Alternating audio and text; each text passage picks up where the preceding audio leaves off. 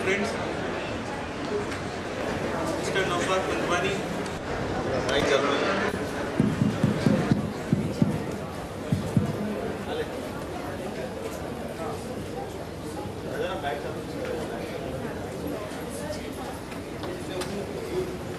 Good evening, friends.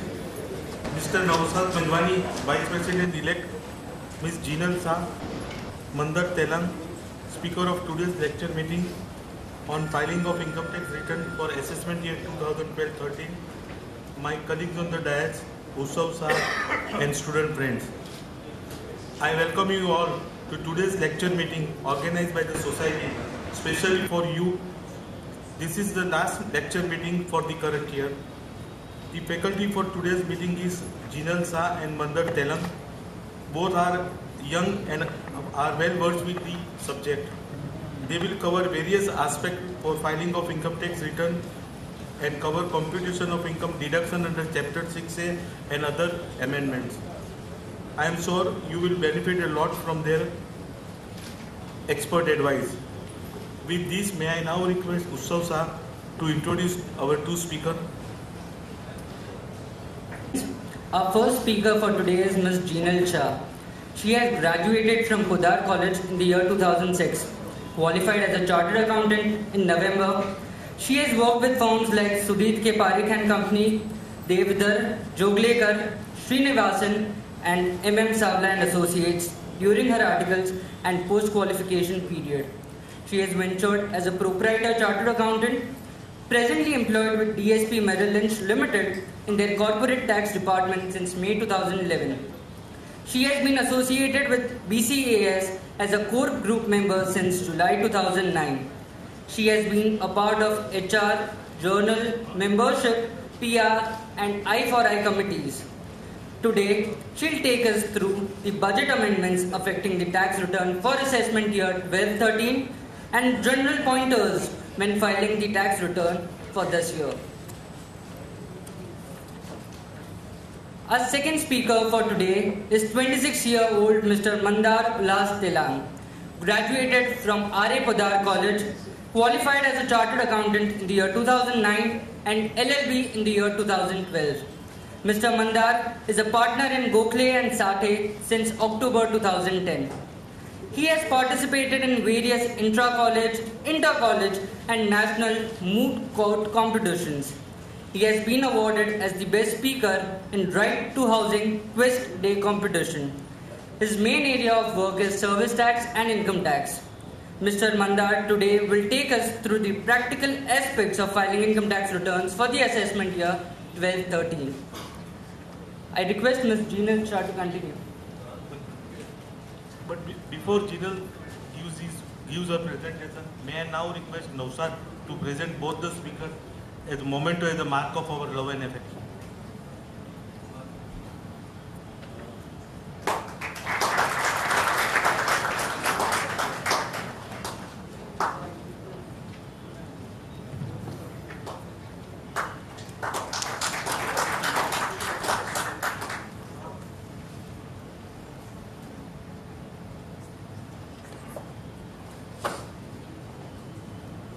Everyone, Mr. Thanawala, Mr. Panjwani, Mandar, Utsav and dear friends. It's a pleasure to be addressing you today on the platform provided by BCAS on a topic which is very useful for every chartered accountant or for every individual. No one can do without filing tax returns in India, and addressing you on a topic like this, it's a pleasure. I had to get the laptop moved from here for two reasons. First, income tax cannot be done without a book in hand. No presentation on income tax can be just without a book in hand. Second, because of my height, if the laptop is here, I cannot see you, you cannot see me. Let me start with the next slide, which I think is the most important. No presentation on income tax going forward, in my opinion, would be correct, complete, accurate without the next slide. If I can just have 2 minutes of your attention.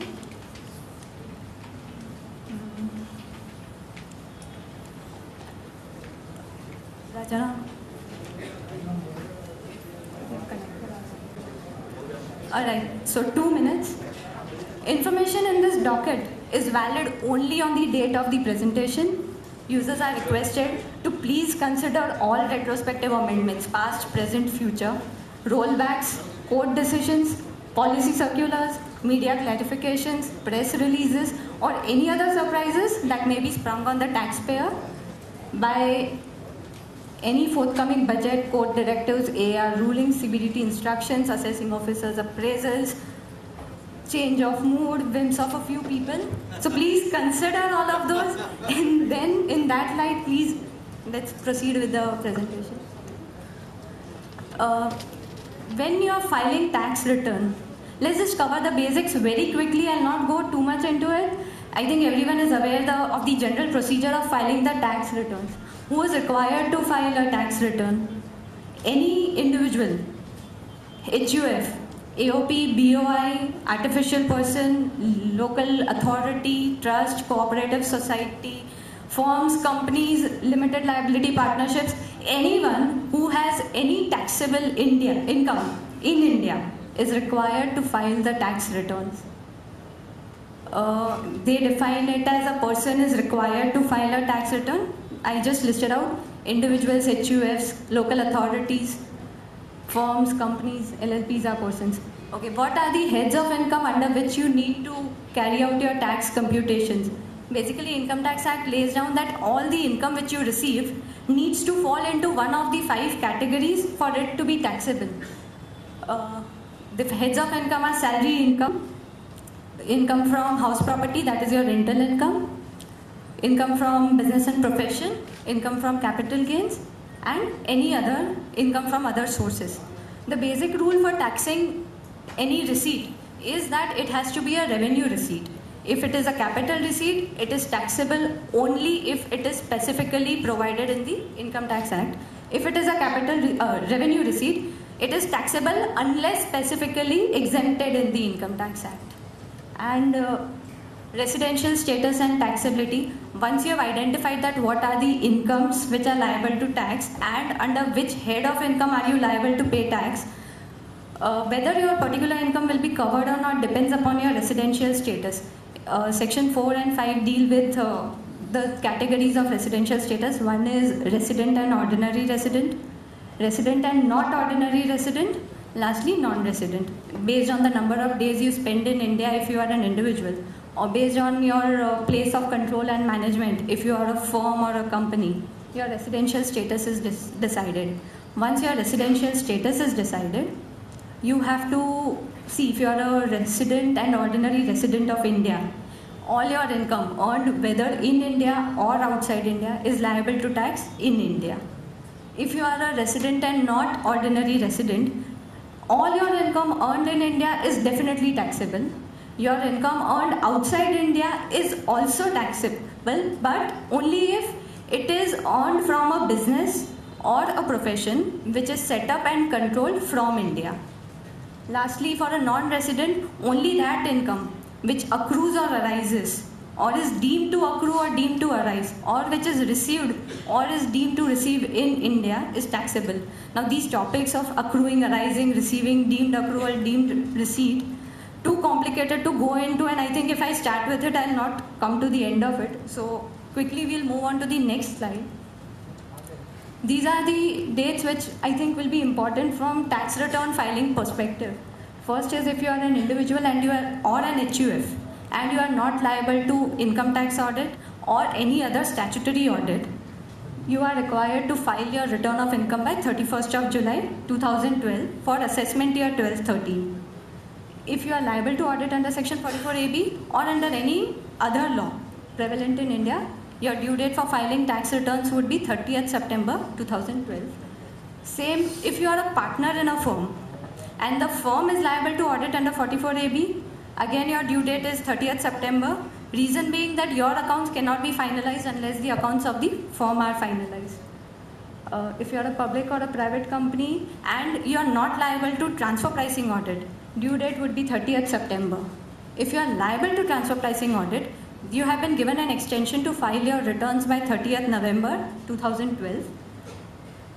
For a belated return, that is, if you do not file your return by the due date, you have been given a period up to 1 year from the end of the assessment year, that is up to 31st March 2014, to file your return. The disadvantage of filing a belated return is that if you have incurred any loss in the year and you want to carry it forward to the next year, you will not be able to if your return is not filed by the due date. Plus certain exemptions under section 10A, 10B, I think under section 10 are dependent on you filing your return by the due date.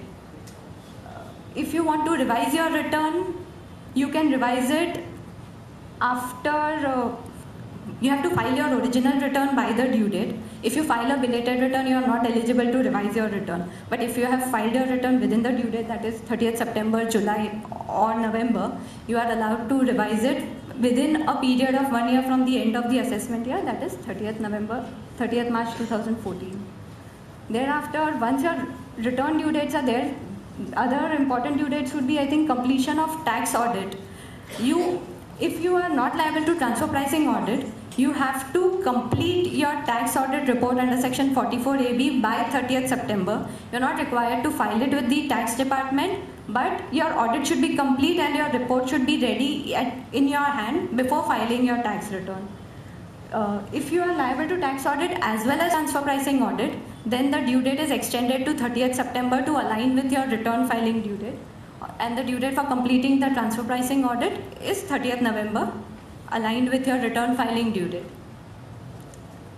Okay, the basic laws are very clear. I think we have all been dealing with the normal laws day in and day out, and no point refreshing it right now. What I'll do is I'll take you through the amendments which have been brought in by Finance Act 2011 and some of the amendments which have been brought in by Finance Act 2012, which will affect the returns for 2012-13 assessment year. Have classified the assessment based on the heads of income under which they fall. So there have been no amendments for salary income, house property income, capital gains income or other sources income. There is an amendment for income under the head business and profession. Small amendments and case specific. We'll deal with it as we come there. There are some other amendments to deductions which we claim under chapter 6A, which are applicable to individuals and to certain specific industrial undertakings. Then there are some amendments which are generic, which are not falling in any particular head of income, like income section 92C, 115BBD, 115JB, JC, etc. And lastly, the retrospective amendments of Finance Bill 2012. I think there have been about 20 plus retrospective amendments. So some of them have a bearing on the tax returns which you will file for the coming year. Starting with the amendments, the first is business and profession. There has been an amendment made to section 35 to AA. 35 section grants enhanced deduction if a business or a profession is incurring any expenditure for the purposes of scientific research. Section 2AA has been amended to enhance the deduction allowed to a company, firm or an enterprise for an expenditure which it incurs by way of paying any sum to a national laboratory, to a university, to one of the IITs, to a specified person for the purposes of scientific research only. For example, if I am donating say 1 lakh rupees to IIT Bombay, section 35 2AA allows me to claim a deduction of twice the amount which I donate or the amount of expenditure which I incurred. So I can claim 2 lakh as a deduction from my taxable business profits. Next is amendment to section 35AD. 35AD allows deduction for certain investments made in specified companies. I think their motivation was to incentivize investment in infrastructure sector. 35AD says normally what happens if we incur a capital expenditure, we are required to capitalize it and claim depreciation on it, which lasts for about 5 to 7 years. 35AD allows you to claim entire deduction in the year in which you are incurring the expense. 35AD has been there for a while now, and they keep adding the businesses which are eligible for this particular deduction. During 2011, they have added 2 businesses. One is developing and operating a housing project in India. under a scheme for affordable housing approved by the central government, state government, and notified by the CBDT. So if I am a housing project developer, I am a builder or a developer, I am complying with the scheme guidelines, and most important, I am starting my operations on or after 1st April 2011. Then I can claim entire expense which I incur as a deduction in the year of incurring. I don't need to wait for 5-7 years to claim that expense as a deduction from my taxable profit.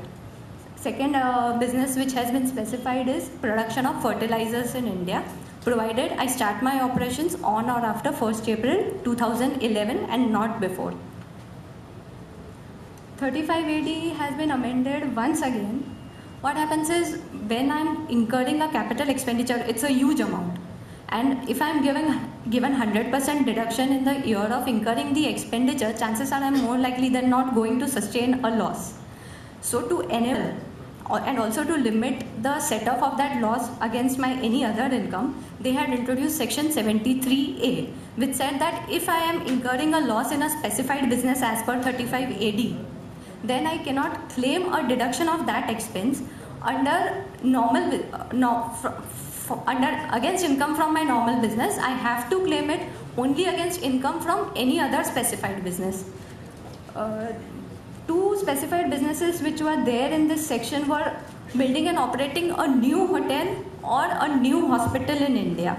Now what happened because of the use of word new was that it had to be, my specified business would have to be a new hotel or a new hospital. So if I'm already operating a hotel which satisfies the 2-star condition or 100-bed condition, I was still not able to claim a deduction or a set-off of my loss of a other eligible business. So they've just removed the word new from the definition of new hotel or new business. So my specified business is any hotel in India or any hospital in India if I'm operating.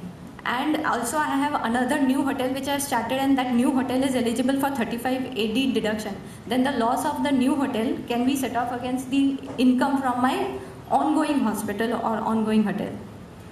Then there is a retrospective amendment brought in by Finance Act 2012 again to 35 AD, which I am covering here because the topic demands.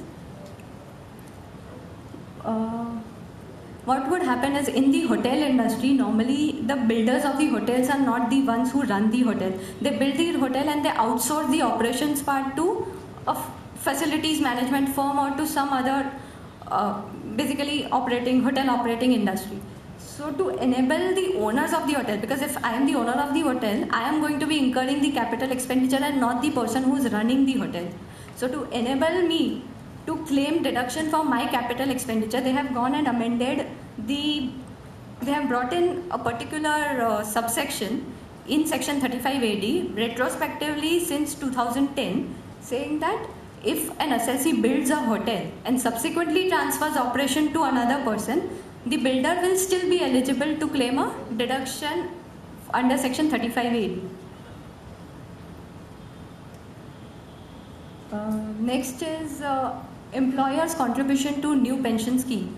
In 2004, central government had come out with this new pension scheme which was made applicable and compulsory for central government employees. Subsequently, the scheme was extended to state government employees, then to private sector employees, and then to individuals also who could go and contribute in the pension scheme, deposit money, and at the end of the pension life or on retirement get annuity from the scheme.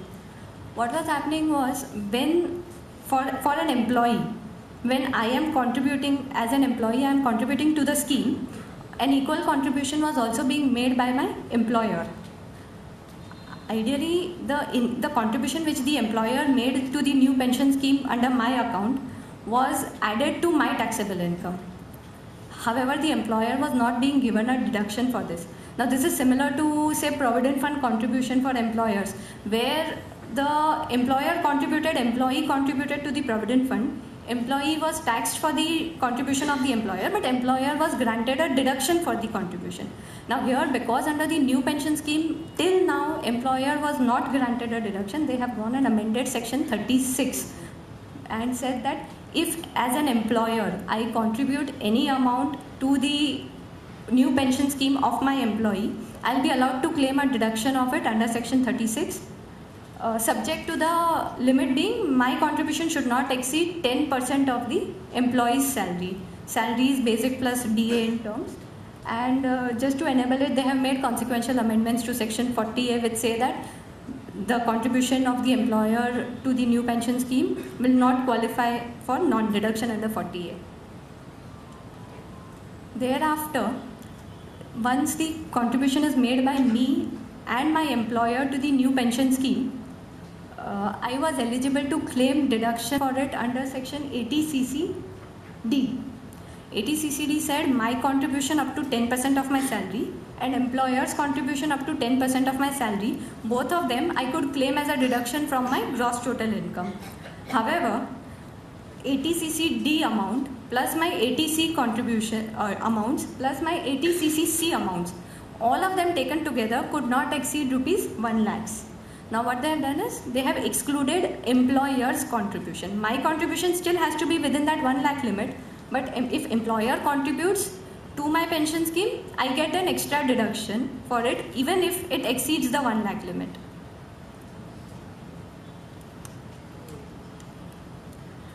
They have amended section 80 CCF. Last year they had introduced this scheme where if I am investing in certain notified long-term infrastructure bonds up to 20,000 per annum, I was eligible to claim as a deduction from my gross taxable income. The scheme has been extended to this year as well. So if you or your clients have contributed in financial year 11-12 to the long-term infrastructure bond, they'll be eligible for a deduction from their taxable income. Section 80IA is amended. Basically, it provides tax holiday to certain infrastructure companies. They say that 100% of the profits of these companies would be exempt or will be allowed as a deduction from taxable income for a period of 10 years. One of the companies covered was companies in the power sector. Companies which are generating power, which are setting up new transmission or distribution lines for power generation, or which are undertaking substantial renovation and modernization of their existing lines. The tax holiday was to be eligible for companies set up till 31st March 2011 only. Finance Act 2011 extended that timeline and said that even if your company is set up in financial year 11-12, it will be eligible for 80IA deduction. And thereafter 2012 has gone and further extended it to 2013. Another small amendment which has come in is section 80IB 9. Again, section 80IB provides certain tax holidays to specified undertakings. The holidays were tax holidays were there for either commercial production of mineral oil or commercial production of natural gas, and in certain specified areas. Now what they have done is they have brought in a sunset clause. Till now there was no upper limit. Any point of time if I was engaged in commercial production of mineral oil, I was eligible for a deduction under section 80IB 9. They have amended section 80IB 9 saying that if I'm engaged in commercial production of mineral oil anywhere in India for contracts awarded after 1st April 2011, I'll not be eligible to claim the deduction.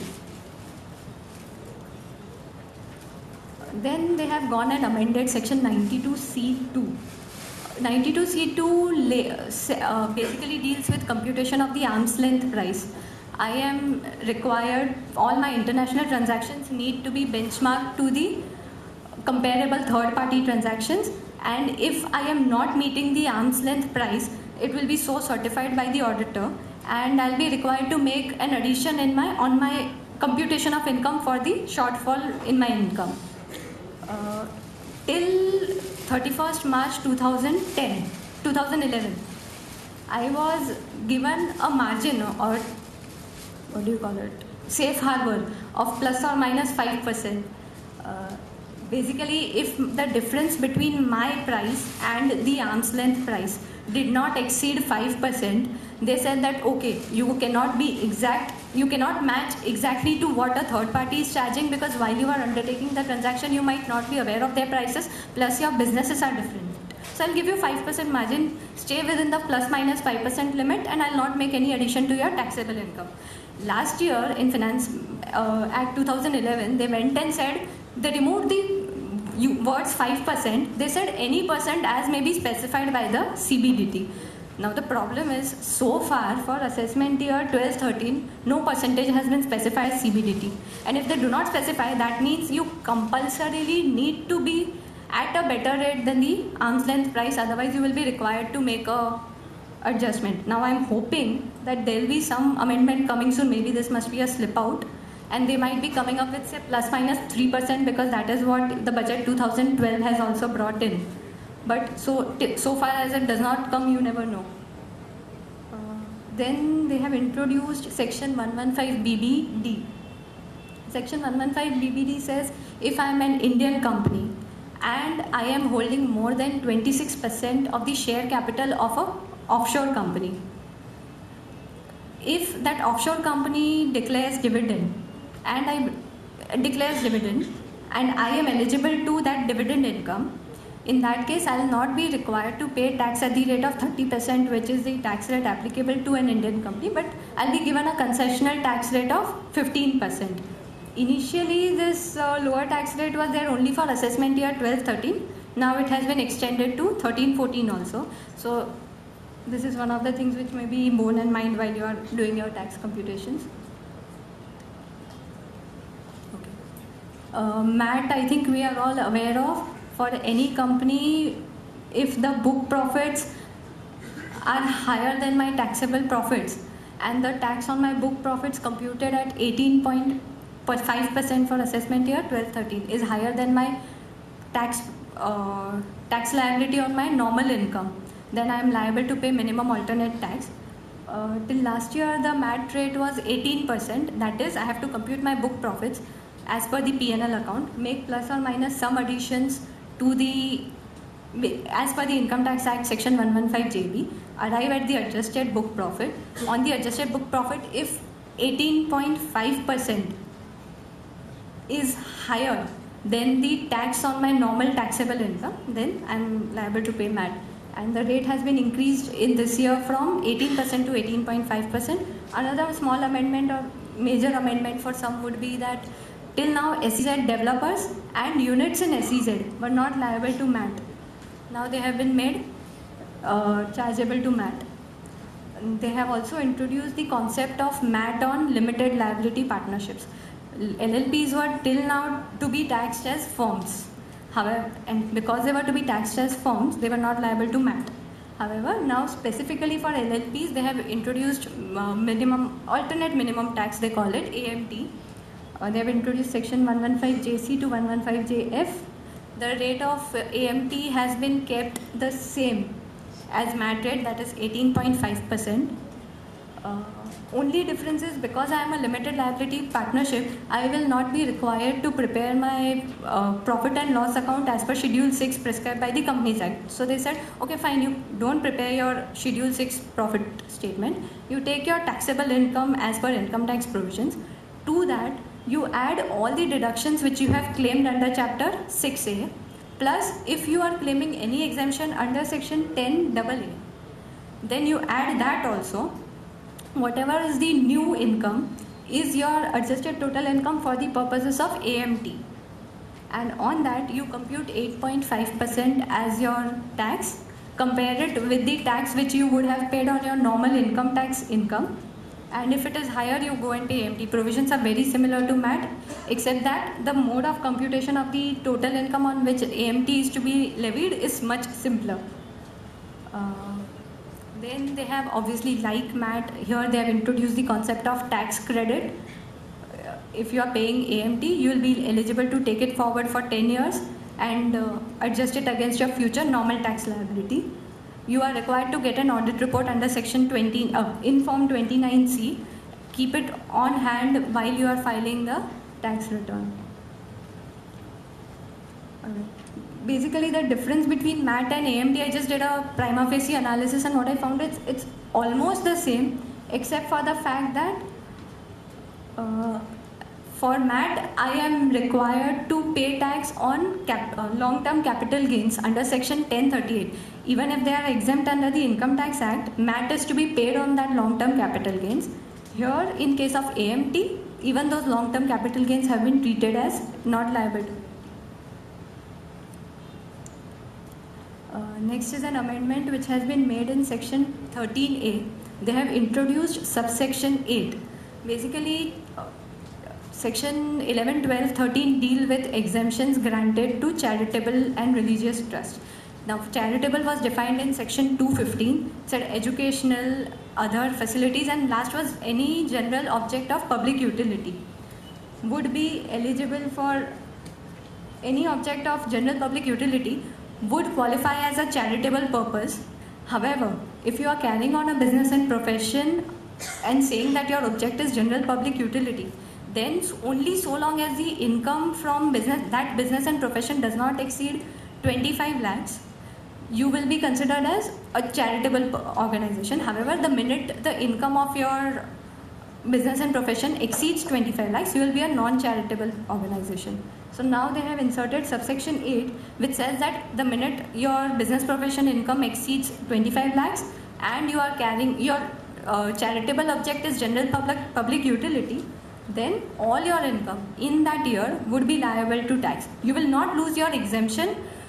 You are required to get some exemption if you are a charitable trust. You have to get a certificate and registration done. So you will not lose that registration. But in that year, if you are earning any income, whether it is for charitable purpose or not for charitable purposes, we are going to be taxing it. And this is a retrospective amendment with effect from assessment year 9-10.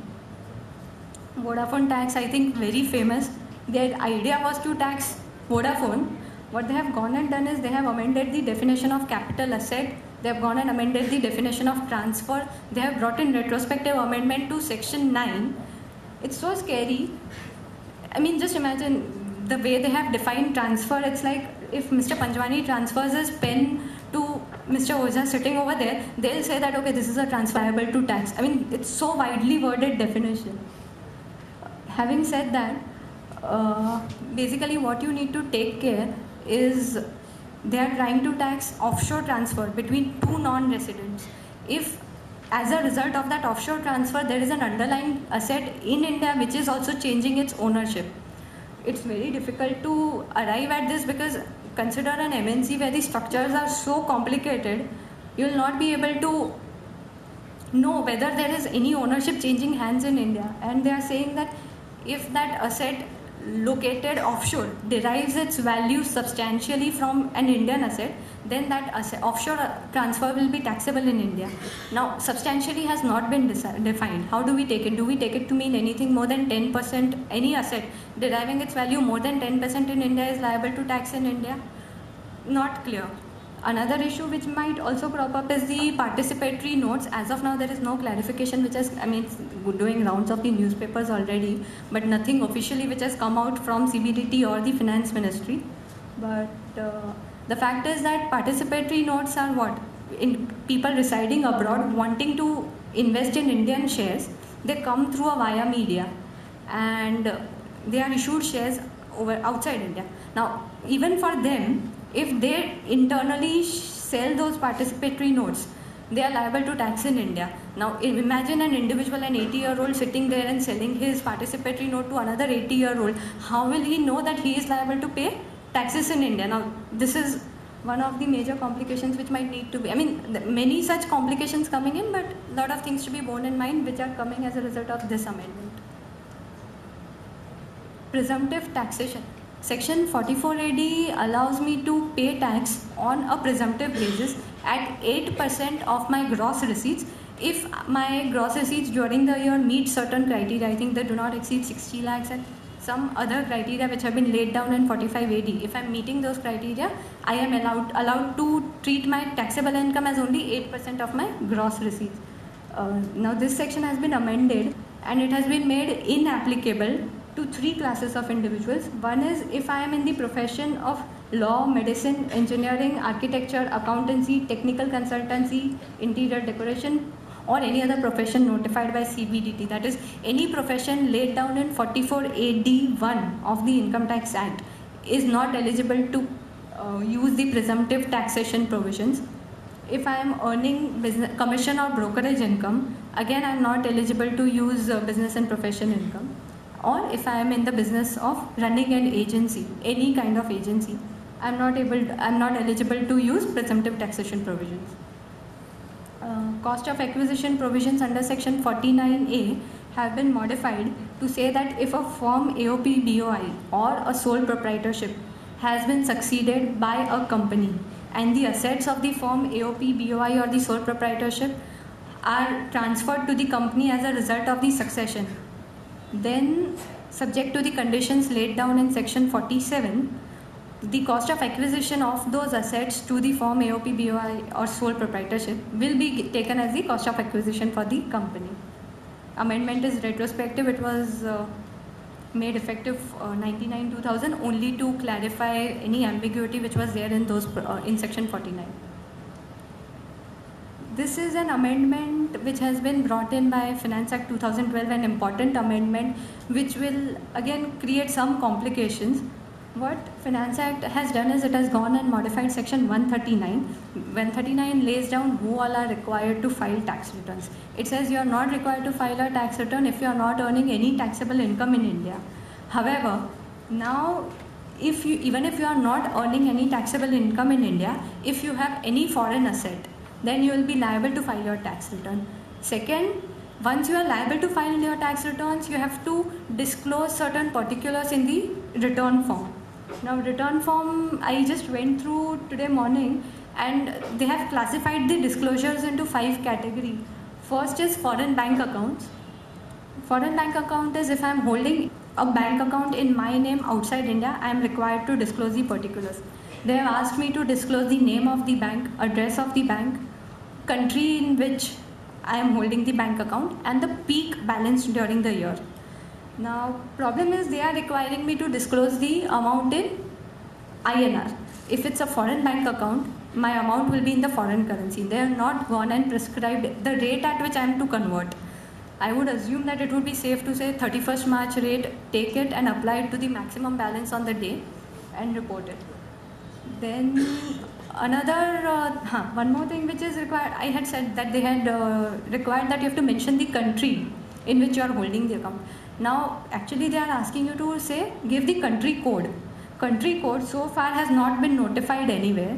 But if you look at the Excel utility which is available on the income tax website, in the drop down list you will get the country codes. And country codes are nothing but the ISD codes. So if I am reporting US as a country, my country code would be 1. If I am reporting UK, it will be 44 and so on.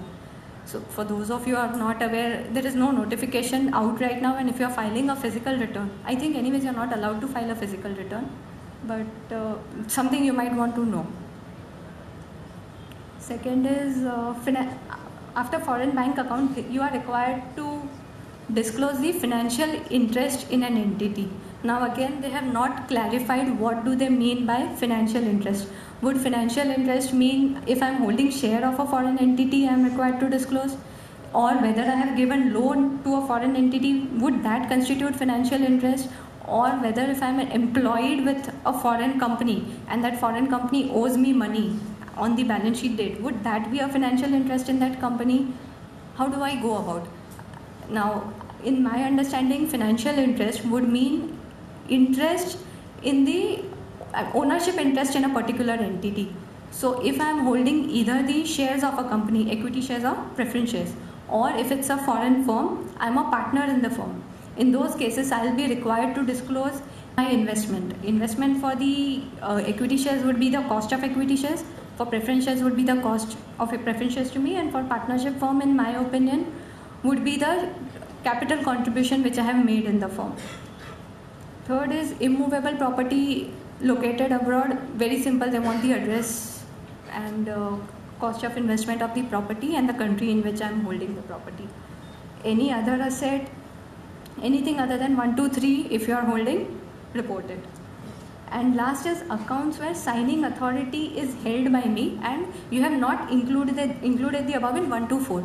So what I can think of is two kinds of accounts may be possible. One is a bank account where I'm having a signing authority account, maybe in someone else's name, and I'm a signatory there. In that case, I'm required to report. Second is a demat account. But my confusion here lies with how do I report the balance in that demat account? They want me to disclose the peak balance in that account. So I'm holding shares in the demat account. How do I go and convert those shares on every single day at the market price? First into the respective currency of that country and then into INR, and then find out the peak balance, and then it's a very tedious process for me to do. So if you are reporting the demat accounts, you might want to be careful. And generally also I would like to say that if you are disclosing anything under 1 to 5, please have sufficient documentation, backups, everything in place before reporting, because along with this amendment they have gone and also amended section 143 saying that if I am holding a foreign asset outside India, income tax department can go and open assessment up to last 16 years. So if I have gone and reported something and I am not having sufficient documentation, I will be at a loss during the scrutiny proceedings. And other issues would be, okay, if I am a joint holder, there's a property abroad which I am also holding and my husband is also holding jointly. How do I report it? Do I report it in my accounts, or does he report it in his account? Or if both of us report, would it amount to double reporting? There is no clarity. I think it would be safer to report, and if at all the scrutiny comes up, you can explain, you have your documents in place to show that it's a joint holding. Conversion rate, country codes. Okay. Another issue would be now trustees of offshore trusts would be individuals resident in India.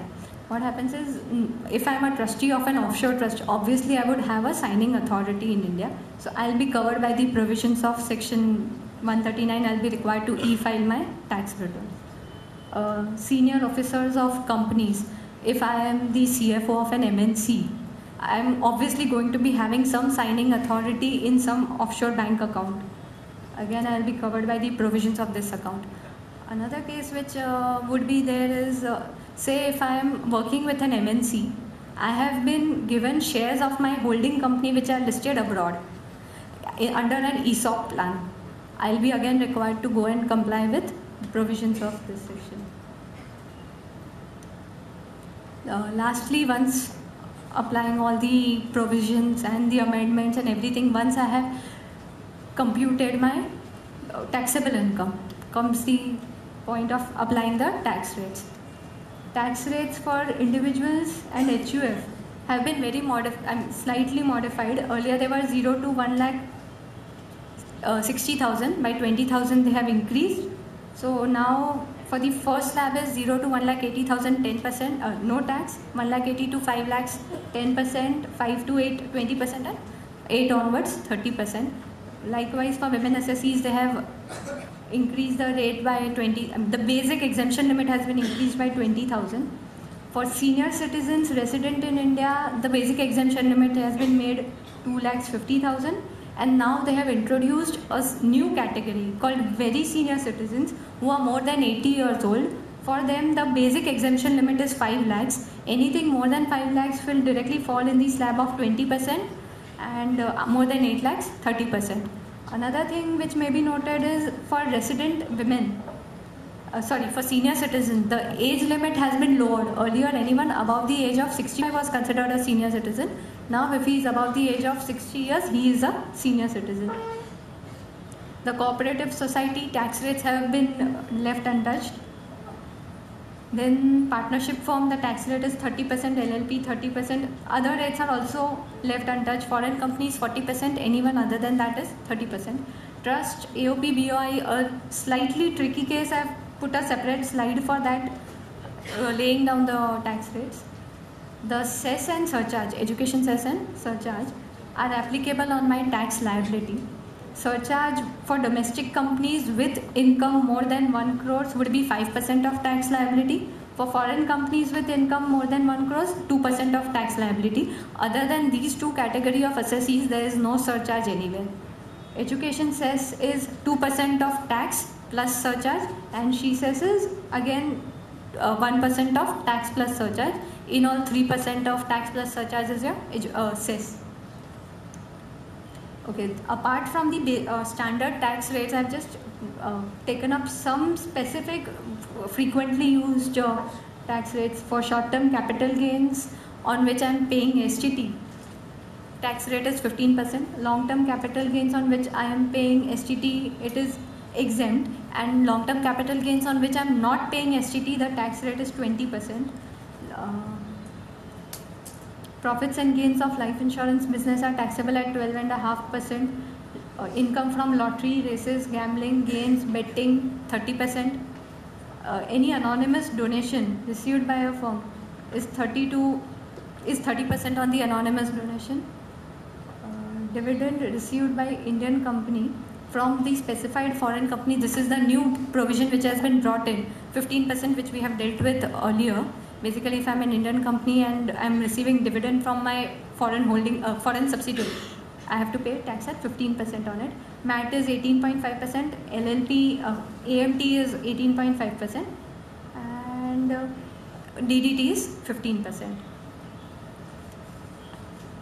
Tax rates for AOP, BOI, very briefly, if the tax rates, if the shares of members of the AOP or BOI are determinate, that is, I know that 3 members and each has a 50%, 33% share.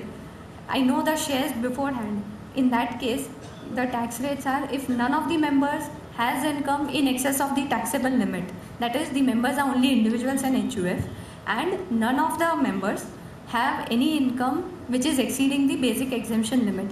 In that case, the tax rate applicable would be same as the tax rates applicable to an individual.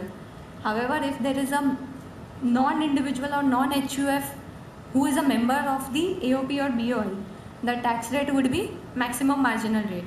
Further, if a company is a member of the AOP BOI, then on the share of the company, the tax rate would be the tax rate applicable to a company, and on the balance it would be maximum marginal rate. And where the share of members is indeterminate, again it is higher of maximum marginal rate, or if I know who the members are, then the maximum rate applicable. So if a foreign company is a member, then the rate would be 40%, and likewise the MMR for assessment year 12-13 is 30.9%, including surcharges. For trusts, public religious trust, public charitable trust, and income of these trusts is exempt under section 11. Corpus donations to any trust are exempt under section 11.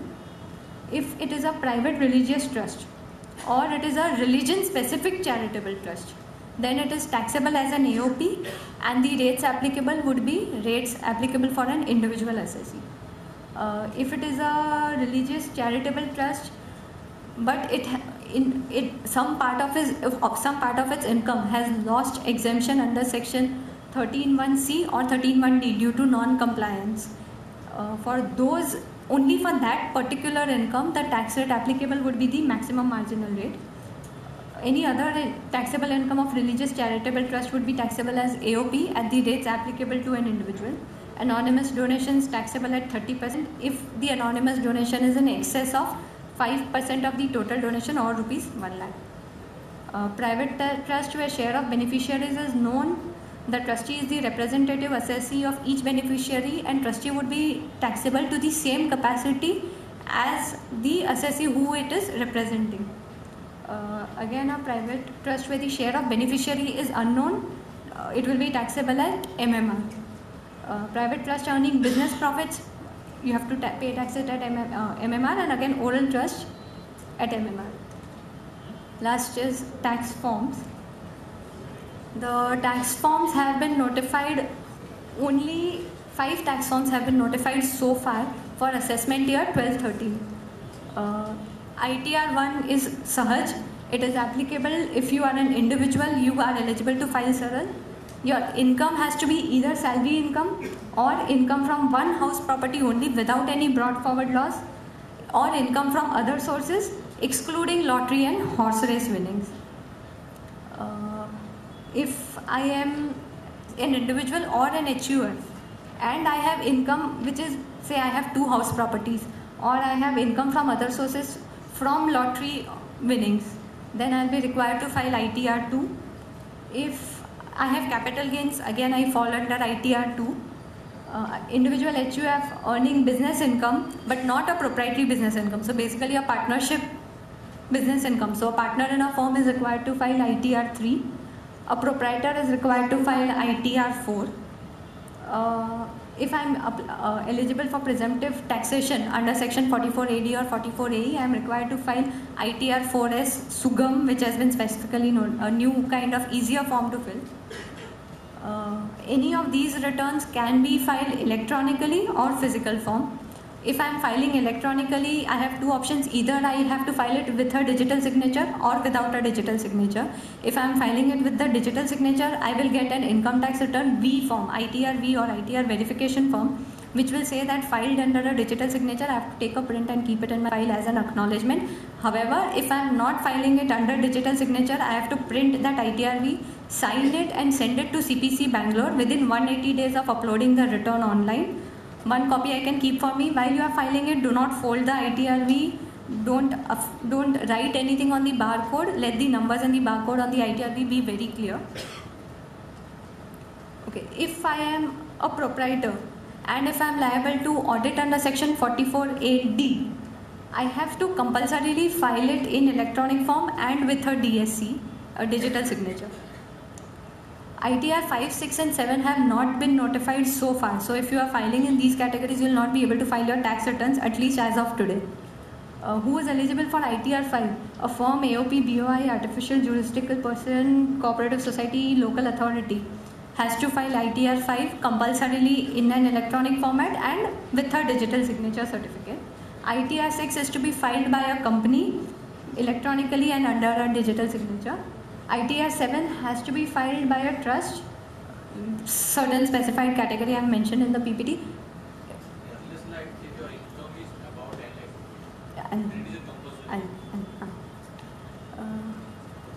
If I am basically in one of these categories, I have to compulsorily physically file and I have to file certain documents also with my tax return. If ITR 1 to 6, they are all paperless returns. I do not need to file any documents. I have to only send this ITRV to CPC Bangalore. ITR 7, in the ITR form itself, they have notified the documents which they want to be attached with the ITR return. E-filing is mandatory for the following classes. One is individuals and HUFs with total income more than rupees 10 lakhs. Resident individuals, HUFs having assets outside India, that is having foreign assets and requiring that disclosure, compulsorily need to e-file their tax returns. Persons required to file ITR 5 or ITR 6, that is companies, firms, AOP, BOI, they also need to e-file and under a digital signature. Last, I think I missed mentioning, if I am liable to audit under section 44AD, even if I am not a firm, I am an individual or an HUF, but I am liable to tax audit, then I have to e-file with a digital signature.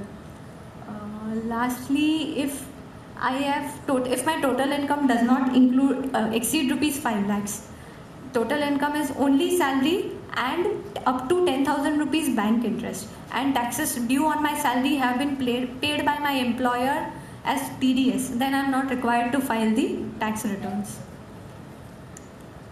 Lastly, views are my personal views, do not reflect the views of DSP of Merrill Lynch. Any questions?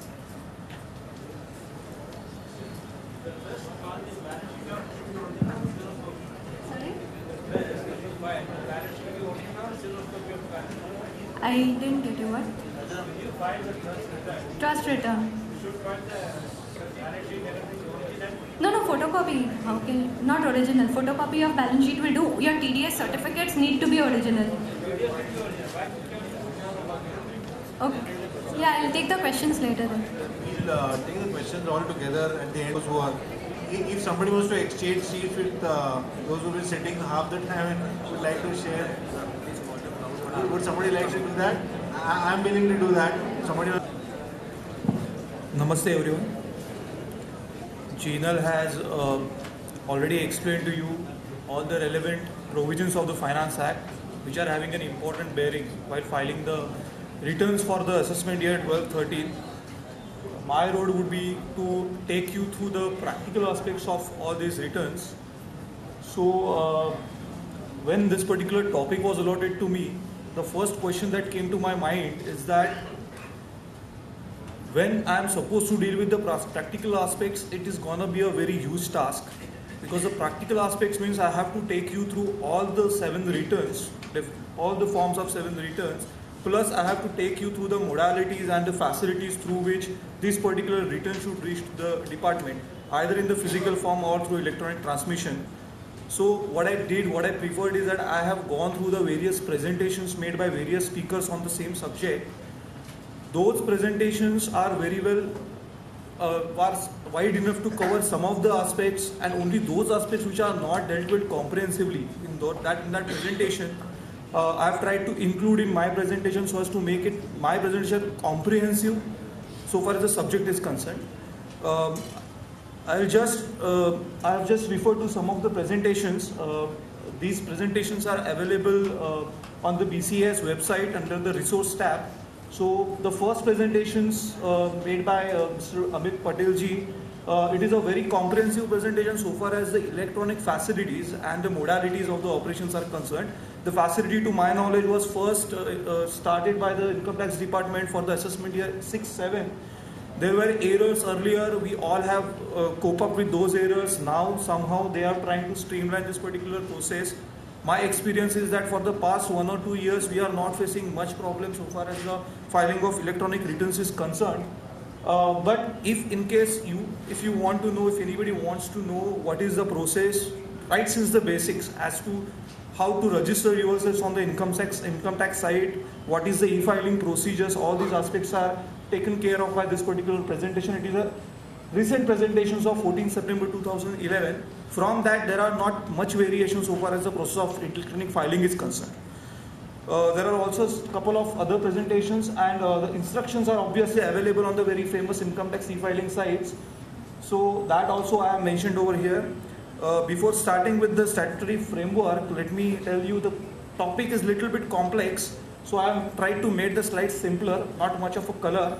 Whenever you see the color, try to be more attentive, because then that would be prone to more complexities. So I think I have got next 45 minutes to complete this particular session. There are around 67 slides. I'll try to complete it, and I think I would be able to complete it. Starting with the statutory framework, section 139 of the Act deals with filing of the returns of income for various persons. It is Rule 12 of the Income Tax Act which prescribes the form in which the return of income is to be filed, and the return of and the manner in which that particular return is to be filed. Appendix 2 to this income tax rules prescribes the various forms of returns. So whenever a particular form is required to be amended, there is an amendment in the rules and the appendix there too. And according to that particular forms are then amended. Right now there is an amendment only so far as the 4 or 5 forms are concerned. I will come to it later. I think Jinal has already mentioned about it to you. This particular section of section 143(1)(a), we are all aware about it. It allows, or rather mandates, the assessing officer to make the adjustments from your return of income as to the arithmetical error in the returns, and also any incorrect claim if such incorrect claim is apparent from any information in the return. Now, what amounts to incorrect claim apparent from any information in the return is also defined. However, let me take you through the verbatim of a particular paper. That paper is uploaded in the income tax site, and I think it is named as common mistake leading to the raising of a demand. That is an exact verbatim. I think in the first paragraph, the department has interpreted this particular sentence of inaccurate information as this. As a general principle, during processing, in case of any inconsistency between the values as entered in the schedules and the cross-referenced values in other schedules or totals or summary in Part BTI. Part BTI is basically a summary of the total income. Part BTTI is again gives you the total tax on total income. So, if case of certain inconsistency, the general rule is that according to department, for incomes, the higher values may be taken, and for expense, losses or deduction, the lower value may be taken. So that is the reason whenever there is a cross-referencing and whenever there is any information which you are disclosing in the return, you see to it that there are not much inconsistencies therein, because if there are, it would adversely affect you as per this particular interpretation. Coming back to the statutory framework, these forms have been notified by notification number 12 by 2012 dated 20th March 2012. notified forms for the assessment year 12, 13 are Form Sahas, ITR 2, ITR 3, Sugam, that is ITR 4S, ITR 4 and ITR V. No amendment so far has been prescribed in ITR 5, 6 and 7.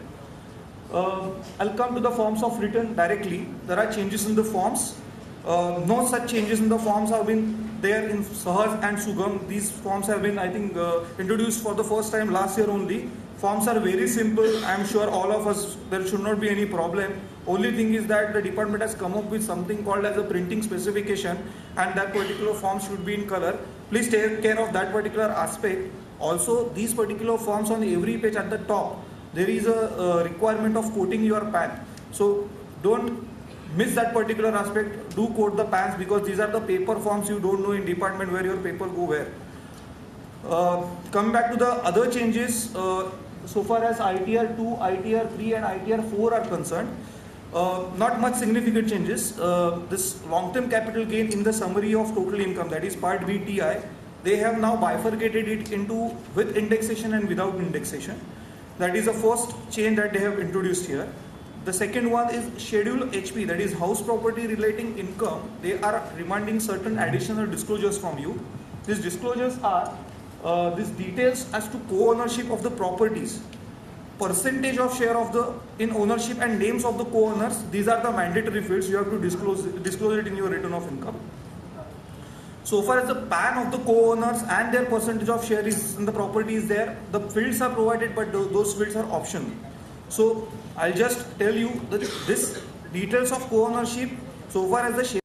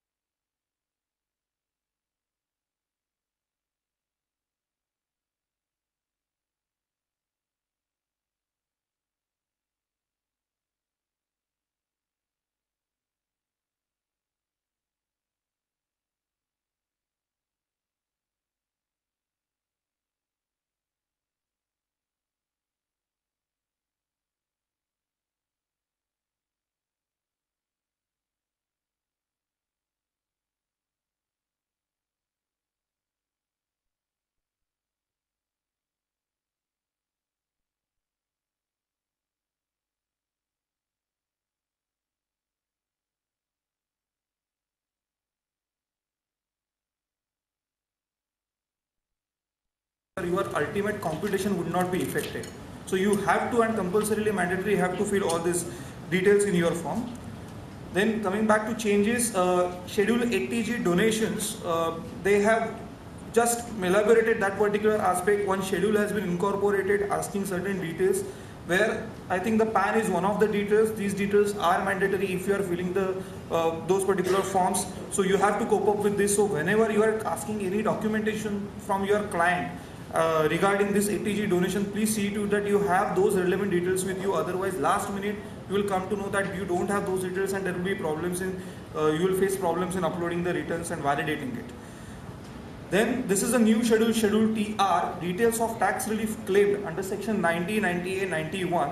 Jinal has already mentioned it about you. This country code is already there in the ITR schema utility.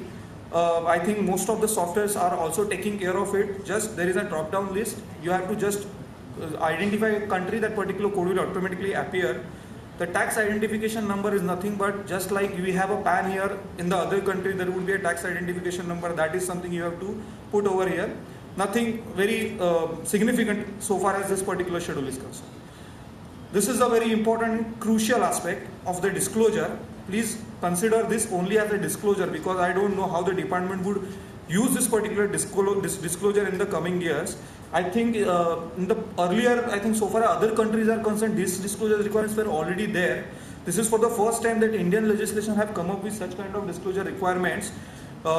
These disclosures are mandatory in nature, meaning thereby if you fall under the category and if you are having such kind of a details, then you have to mandatorily give them. I don't know if there are any penalty requirements specified for not disclosing the same.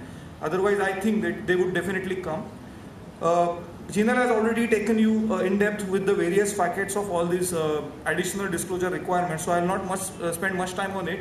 Only thing is that I will just tell you how this particular information could be used. This foreign bank accounts outside India, there is a column that the peak balance during the year you are supposed to mention in INR. Just to tell you that this peak balance becomes important, because if there is a higher variation between the two returns so far as this peak balance is concerned, you may face with an inquiry as to what are the significant amounts which are appearing that particular accounts. So this is, I guess, the control point so far as this particular information is concerned. Then there is schedule UD, that is details of unabsorbed depreciation. It was a necessity because in the schedule there is a specific schedule for so far as the carry forward losses and brought forward losses is concerned. But so far as unabsorbed depreciation is concerned, there were no such schedule prescribed earlier. This fact has been taken care of by the new ITR 4, my ITR returns. Just for the reference, I have mentioned it, ITR 4 over there. Mistakes, friends, we all make mistakes, and it is said that man learns from his mistakes. Let me tell you, when this particular things happen, we all make mistakes. The only thing is that we have to communicate our mistakes to our colleagues so that they will not repeat those mistakes from their end. Take care that you don't communicate your mistakes to your client, otherwise client will keep heavily on you. The income tax department also makes the mistakes.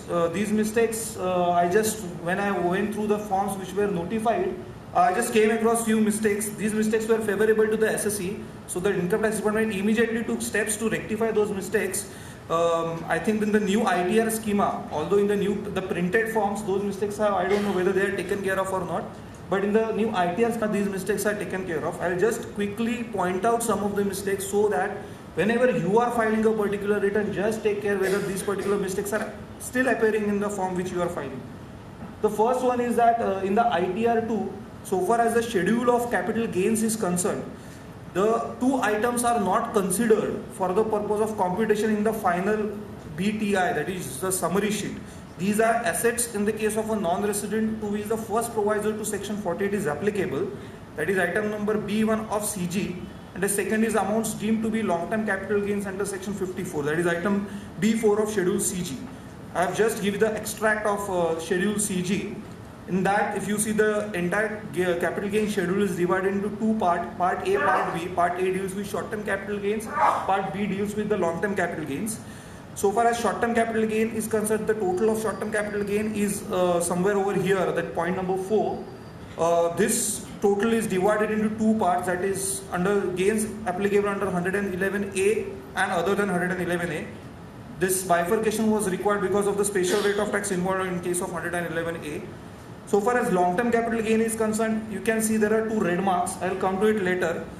Item number 2 and item number 3 are also taken care of so far as the final computation is concerned. I will just take you to the next slide. I may have to come back to the earlier slide. If you can see the yellow portion and that orange portion, this is nothing but the yellow and orange portion of the first schedule, which is taken care of, mapped properly in the summary sheet. If you see the two green portions, those are also taken care of in the summary sheet. But if you see the red portions, these portions are not clubbed and taken in the main computation, that is part B TI. So just check whether in your particular software or whatever forms you are filing, this particular part is taken care of or not. Otherwise it would be beneficial to you. There is another mistake I've thought, means it might probably lead to the confusion. in the computation of income, part BTI, income from other sources. These are the mistakes in from ITR 2. The income is divided into two parts. Number one is income from sources other than from horses and winning from lottery, and secondly income from owning race horses. Now friends, you might wonder if the first part excludes income from winning of lottery, then where it is included. Actually the thing is that this is an error. That particular point number 4A already includes income from winning from lotteries, so there is no need to make any confusion. This is a spelling mistake, or what you can say is just a drafting error from income tax side. That particular error has also been taken care of. Some of the mistakes I have not referred over here, but there was also a mistake in from ITR 4 so far as the schedule BP, that is business and profession, income from business profession is concerned. There the schedule is divided into three aspects. Number one is income from normal business, second is B is income from specified business, and income from speculative business. So far as the final computation, that is part BTI, is concerned, income from specified business was earlier not mapped properly. It was taken out so that probably you would end up paying lesser taxes. Department realized the mistakes and it immediately rectified the same. Not that it has rectified all the mistakes. There are certain mistakes which are not favorable to the SSE. In the same case, these particular mistakes results in additional tax burden on you, because at some point of time, at some place, there is a double disallowance that might be computed. That mistake has not been rectified yet. I'll take you to that particular mistake through the as and when the procession progresses. Friends, this ITR forms, let me tell you, are very wonderfully drafted, in the sense there is a great thought process which has gone into this particular forms. So if you want to I would rather suggest that all the articles or youngsters who are over here, please see to it that if you have not cleared your CA and if you are still studying, or irrespective of that, please see to that you will file at least 2 to 3 ITR forms properly in this coming season. The reason being that even if you study the ITR 4 forms properly, many of the schemes or provisions of the Income Tax Act would be very clearer to you, and it's like when you go through this particular returns, those provisions will come to you automatically. You have already seen the size of the book which Jinal was carrying. I think if you just spend some time on this particular return, it would be better, so far as your exams are also concerned. As a base, I cannot just explain all the income tax forms due to paucity of time, so I have taken this ITR 4 as a base. I was earlier wondering if I can take ITR 6 also, but since it is not yet notified yet, I thought it prudent that ITR 4, which is applicable to the proprietors, I think I would take this particular form first. Jinal, correct me if I am wrong. This particular ITR 4 form can be filed either electronically, or there is also a facility for filing it physically, as I could see from Jinal's side. So those people who are not filing it electronically have to be more cautious, because this form is very much complicated. Wherever there is a color, please try to be more attentive. The form is divided into two parts. Part A deals with the general information, and part B deals with the computation of income tax and tax liability. The general information is again divided into various clauses: the personal information, filing status, audit information, nature of business. I think all of us are aware about it. I will not spend much time on it. But no doubt, yes, the personal information, it is very necessary to report correct residential status, because please note, if a particular person is a non-resident and if you are still filing his return as a residential, it will go to a different circle and it would amount to an offence. So please remember that. Obviously, it would also have an impact on your tax liability.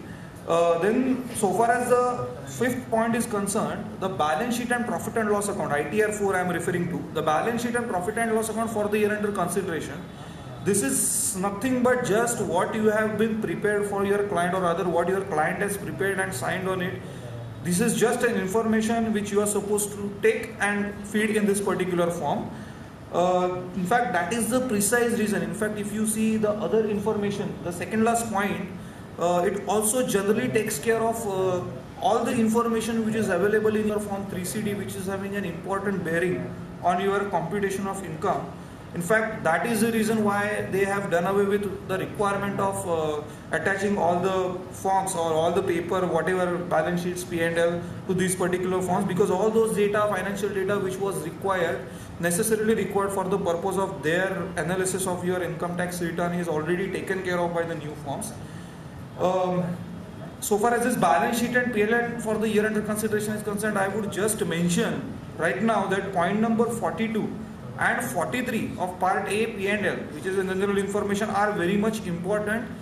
These points, point number 42 deals with the depreciation as per your books of accounts.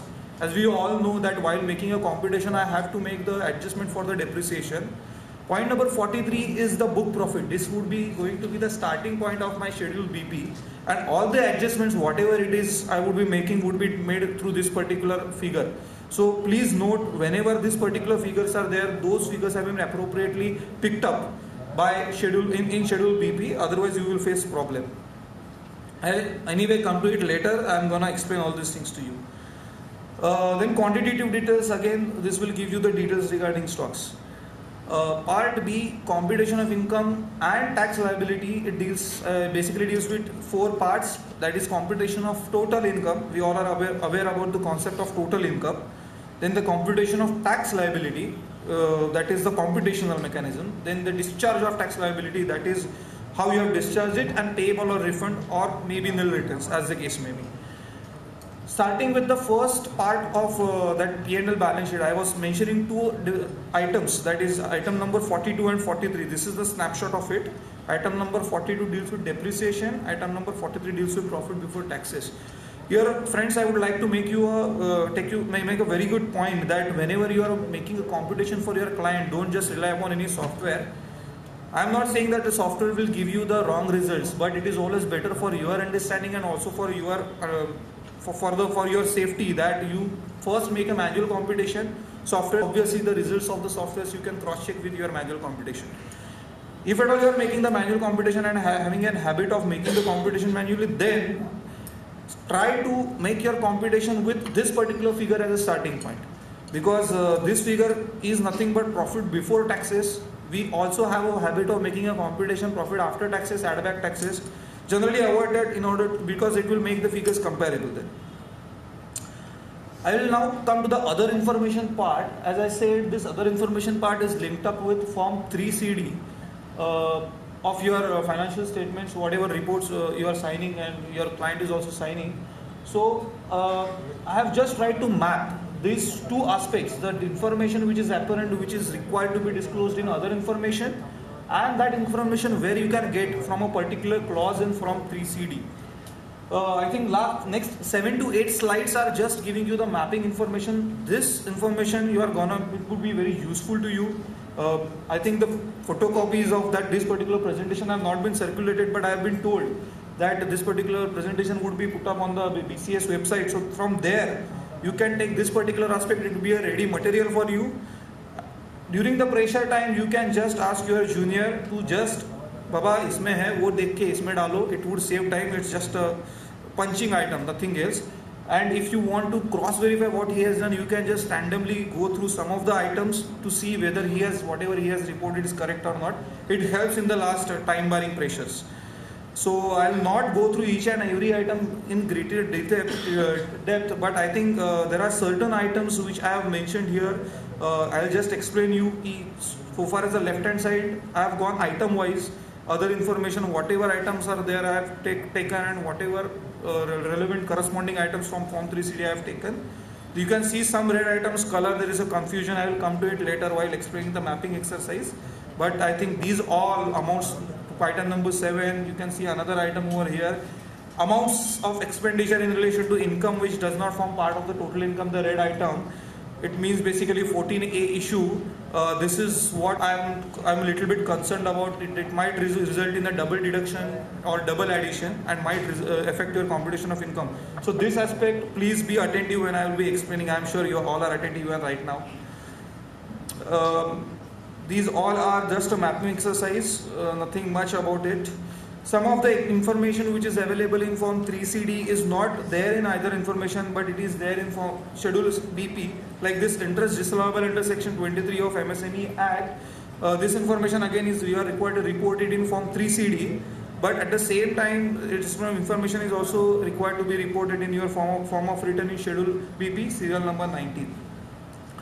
With this, friends, just this mapping exercise, after explaining to you, I will just take you to the computation of the income. As I said, this particular entire returns have been designed very carefully. So this will give you the entire scheme for students. This would be a very good learning exercise. As you can see, item number 1, 2, 3. This what I am explaining to you is part BTI. That is a summary sheet of the computation of income, which is there a part of your return of income, ITR 4. As you can see, the heads of income we all are aware of: salaries, income from house property, profits and gains, capital gains, income from others, total income. Friends, there are various schedules to which this summary sheet is linked, and according to me, all the final result of the schedules are automatically picked up in this main summary sheets. But please be sure that all this mapping and all this hyperlinking is properly effected into your software. Otherwise, there would be again that department to come up with the adjustment which they are otherwise mandatory entitled to make. Salaries, income from house properties, profits, all the clubbing of everything will give you the total income. As you are already aware that while computing this particular income under a particular head, I have to consider the source, all the income coming from the various sources under that particular head. So if there is one head, there are two sources of under that particular head. One source gives me the profit, other source gives me the loss. Then I have to report the net figure under that particular income. Something which we generally called as an intra-head setting, intra-head set-off of losses. So this figure number 6, that is total income, which you will receive, it would be after making the intra-head setting of losses against the income. You will get this figure probably not directly, because that summation formula is not there anywhere in the in that particular income tax return schedule. But if you see schedule CYLA, that is current year loss adjusted, there is a total. I'll come to it a little bit later, but that particular total can match with this particular total of income. After you make the intra-head adjustments, what you are supposed to do is the inter-head adjustment, that is making the adjustments of income under one head against the loss under other head. So basically there are rules to that effect. This point number 7 deals with this inter-head adjustments, schedule CYLA. Then after you make those adjustments, again there is law also kind enough to provide you that brought forward losses from the earlier years, you can set it off against the same. So this point number 9 will tell you how much loss you would be of the previous year you are entitled to set off against the income which is remaining unadjusted after setting of the current year losses. This 6 minus 7 minus 9 would give you the gross total income. This gross total income, again there is nothing specific formula or summation given in the schedule, but you can get it from the residual amount in schedule BFLA. This will form your gross total income. So please note, your gross total income would be after making the intra-head adjustment and inter-head adjustments and also the brought forward losses. From that gross total income, we reduce chapter 6A deductions to arrive at a total income. There are certain income which are exempt from tax, like agricultural income, but we have to consider it for rate purpose. That will be added, which will give us the aggregate income, and this aggregate income would determine your tax rate per se. Friends, there is another item called unadjusted losses of current year to be carried forward to future years, which would include unabsorbed depreciation. I just applied my mind as to why this particular information is given. I think it is because of applicability of section 80, which says that if there is a loss return and if you don't file it in time, then so far as that particular year's loss is there, you won't be able to carry it further. This is exactly what it is. A department wants to identify how much portion, if in case of a delayed return, how much portion of the loss you have incurred in that particular current year.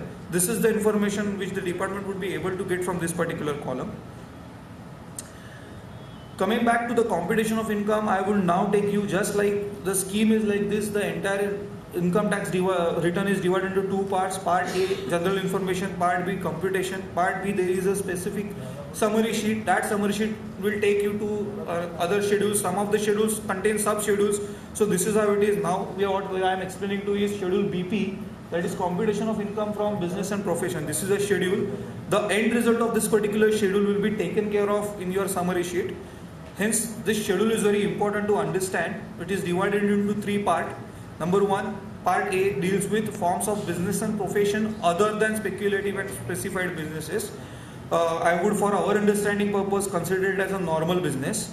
This normal business also includes in the schedule the profits and gains from the presumptive kind of category of the businesses like 44AD, 44AE, and also the deductions under section 10, 10AE, or this part is also covered in this particular. So whenever a particular part is the subtotal of A, B and C are going to be linked up, this particular linking would be there in your final schedule. As I mentioned earlier, there was a mistake in ITR 4 form that when this particular form was designed, this particular third item which is given in red, that is profits and gains of a specified business, was not earlier clubbed or mapped in this particular summary sheet. The department has taken care that now this particular item would be clubbed, at least in its ITR schema, Excel utility. I have just tried to analyze the schedule BP. If you can see the first part, the starting point number 1 in this is profits before taxes. This is a starting point from that particular schedule which I referred earlier, that this is the figure of the general information which would be automatically linked up, and it would be the starting point. This is item number 43 of that particular part A P&L schedule. This would be the starting point. From that, what first they have done in all this particular sheet, whatever slide you are looking at, what they have done is that all the extraordinary incomes they have reduced straight away. So you can see the net profit and losses from speculative business they have taken away. Net profit from the specified business under 35 AD they have taken away. Then income receipts credited to under other heads they have taken away. Means which are credited to profit and loss account but are clubbed are to be categorized or taxed under other head they have taken away. Then this present 44 AD profits they have taken away. And income credited or profit and loss account which are exempt, that also they have taken away. Except item number 5, all other items are forming part of your return of income at some other places. So far as this, I have just this 2I and 2II, the red, yellow color and the orange color is concerned. Speculative business and specified business, these are covered in the part B and C. This is just an extract of that particular part B and part C. If you see whatever yellow portion is there, the total of that particular would be automatically linked up to B38, which you can see over here, and from there you have to make the adjustment. Similarly, so far as the specified business is concerned, that particular figure would be linked up with C42, and you have to make the adjustment. The combined result of everything would be D, which would be the ultimately linked up to your final schedule. So this is a little bit complicated, that's why the color. After reducing from your main profits and loss or the starting point, the income part, now the department has prescribed that you also add back the expenses part which are otherwise allowable under other rates of income. This point number 7, you can see expenses debited to the profit and loss account considered under other rates of income. Point number 8, please note expenses debited to profit and loss account which relate to exempt income, that is section 14A disallowances, have been added back. So when there is a point number 9, that is total 7 plus 8, it is already after disallowing your 14A items. I am going to tell you that this particular item is again added back when you come to the next particular slide. So while making an entry, if you see there is a green figure, I think that particular figure is not visible over here, but this expense debited is a figure which you are supposed to enter manually. It nowhere links up, nothing. It is not picked up from anywhere. So as far as possible, so far as 14A disallowance is concerned, I would recommend that don't enter any figure over here, because if you enter figure over here, then it would result in a disallowances. I think the same mistake was there, I am not very sure, in the last year's return also. So far as the other part is concerned, depreciation, we all make the depreciation adjustment. Point number 11, depreciation debited to profit and loss account included in 9.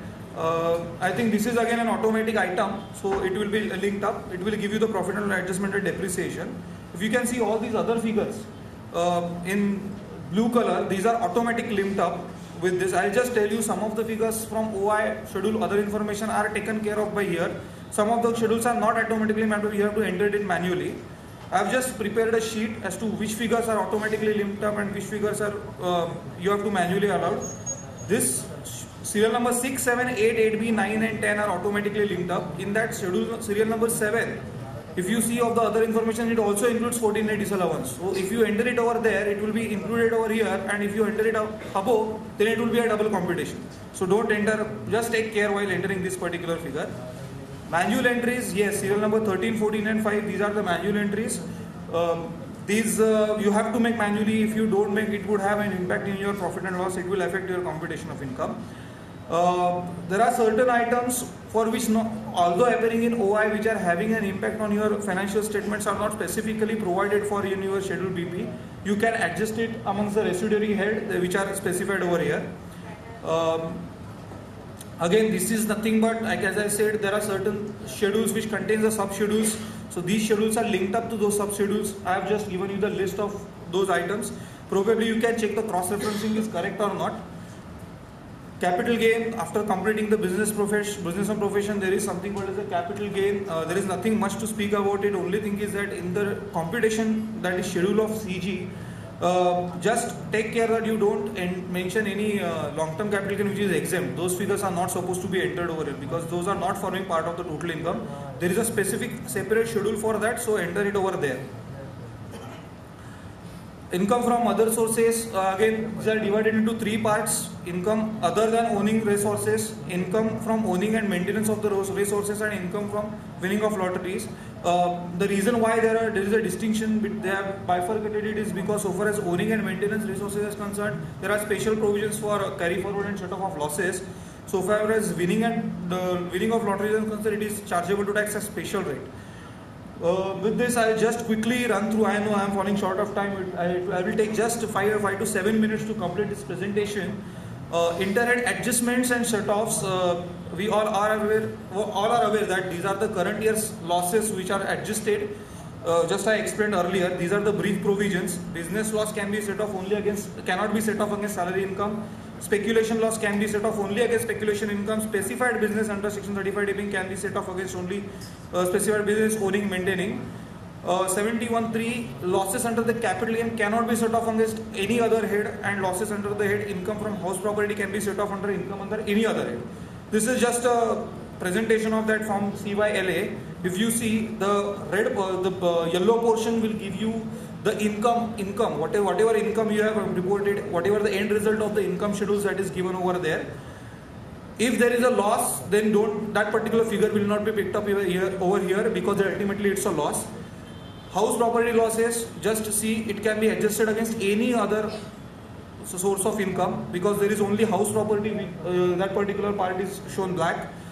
Business of losses other than speculation and business losses, salary income, it cannot be set off against salary income, so that is black portion. Business portion, obviously it would be black, it can be set off against anything else. Similarly, other sources, losses from resources, again, except for that particular other sources, it can be set off against anything else. I think that this is so far as this CYLA schedule is concerned. So far as the brought forward losses are concerned, again there are 7 types of provisions. One dealing with the house property, which can be brought forward and set off only against house property. Business other than speculation, speculative business, specified business, short-term capital loss, long-term capital loss, and business of owning and maintenance. Section 80, which I referred to you earlier, these are the important provisions. If you see the schedule, this schedule is nothing but the bifurcation of, or rather the pictorial representation of all these provisions. You can see the red marking over here, that is the due date of filing the return. If you have not filed the return within the due date, then it is going to be a problem. So while filling this particular schedule, please see to it that you are making this particular entry properly. Otherwise, it would not give you the benefit of that unadjusted losses carried forward. House property losses can be carried for 8 years. You can see it over here. Losses from business other than speculative business 8 years, speculative specified business, speculative and other sources from owning 4 years, losses of specified business 2 years, short-term capital loss 8 years, long-term capital loss 8 years. After making the summary of all these things, what you will get is an adjustment of above losses in BFLA. So first it will give you the total, and whatever adjustments you are making, those adjustments will be referred in that particular clause number 10. This item is again linked up to your main CFL schedule. I will show it how. There is again they have given a bifurcation of schedule UD, that is unabsorbed depreciation, which is newly introduced. Now coming to BFLA, I am telling you that income portion, which is after making the inter-head set-offs, they are coming over here. Brought forward losses would be picked up from that particular schedule and it will be taken care of over here. Again, if you see the so far as CYLA is concerned, these are the losses including unabsorbed depreciation. Whereas in this particular figure, this particular schedule, they are asking the bifurcation of brought forward losses and brought forward depreciation. In fact, that is the precise reason why this particular unabsorbed depreciation schedule has been introduced, because then this will give you this will enable you make a proper bifurcation and enter the correct figures. These figures are to be entered manually and these are not automatic figure. Other schedules, again, quarterly breakup of capital gain. I will not spend much time about it because I think Mr. Amit Patel has already taken care of this particular aspect in his presentation. But you have to give the capital breakup of this particular capital gain for the purpose of computation of interest under section 224C. Please note that this would be applicable only if there is a capital gain, if there is a capital gain per se. If there is a capital loss, you don't have to worry about it. Further, there is a provision in section 224C which says that if your capital gain, if you are paying all the capital gain liability before 31st March, then you don't have to worry about your interest under section 234C. So if you have paid off your liability before 31st March, then that you need not worry about this particular schedule. Special rates, this is another schedule. I'll take 2 to 3 minutes. Special rate, another schedule. This is again, some of the items have been chargeable to tax at special rate. 4 items, that is capital gains chargeable to tax under section 111A, then long-term capital gain with indexation, long-term capital gain without indexation, and winning from lotteries. These items are already there. You have reported it in your return of income. So you have to take that particular cross reference from that particular figure and report it over here. I've just mentioned the relative cross references. Please be sure that there is no mismatch in that particular rate. So far as ZTA is concerned, if more than one rate is applicable, then this 10 is just a notional figure. You have to just enter the income portion and calculate the tax. Scheduled TDS and IT, again, nothing much to say about it. Just to note that this unique TDS certificate number are not mandatory. Whenever you are filling these particular details in your TDS1 and TDS2, please ensure that those are in commensurate with your Form 26AS, because all of us are aware the department is taking too much time and making there is a problem so far as their processing of the demands are processing of the refunds are concerned. Schedule IT, again, all so far as the advanced taxes and self-assessment taxes are concerned, write proper date of deposit, because this will impact your computation, interest computation under 234ABC. So please see to it that your date of deposit is correct. Also challan serial number, all this information is correct and is matching with Form 26AS. Otherwise, there would be issues so far as the credit of that particular amount is concerned. Before uploading, ensure that whatever form, whatever liability you have, that particular form or electronic utility has worked out, it matches with the manual working which you have done. Also recheck the control figures like total income, that is part B of total TI, aggregate tax liability, that is part B of TTI, that is tax on total income, total taxes paid and amount payable refundable. At least make these control checks before you upload the return, press the upload button. I would rather recommend that take a printout, also go through the physical copy of the return, and only you are satisfied that all the figures are correctly reported, then upload the thing. Otherwise, you are always having an option of revised return. So far as the other details are concerned, I have already mentioned residential status, date of birth, those affect your computation of tax liability. So enter it properly. In case of refund, I am sure everybody will take care of that. So far as the MICR code and bank details are concerned, enter it correctly. And just one thing, wherever there is a requirement of filing of electronic returns by digital signature, please be sure that your digital signature is not expired, and if it is expired, get it renewed first, because at the last moment you will realize that there is no digital signature with which I can file the return. This digital signature essentially is required to be registered. I think that process would be also be taken. That part is also explained by Amin's that particular presentation. I thank you all. Thank you. Thank you, Mandar and Jinal, both for your excellent presentation. With this, may I now request Utsav Shah, the winner of elocution competition, to give well-deserved vote of thanks to the two speakers. I must mention our deep sense of appreciation for Ms. Jeenal for demonstrating her detailed insight on the budget amendments affecting the tax returns for the assessment year 12-13. Further, I would like to express our sincere thanks to her for giving an excellent coverage to general pointers when filing the income tax returns. We are very grateful to Mr. Mandar for his lucid way of explanation on the practical aspects of filing the income tax return for the assessment year 12-13. It will be very useful for us and will surely reduce our errors while filing the income tax return this year. Well, friends, an event like this cannot happen overnight. The wheels start rolling weeks ago. It requires planning and a bird's eye for detail. We have been fortunate enough to be backed by a team of very motivated and dedicated colleagues of Bombay Chartered Accountants Society. Thank you.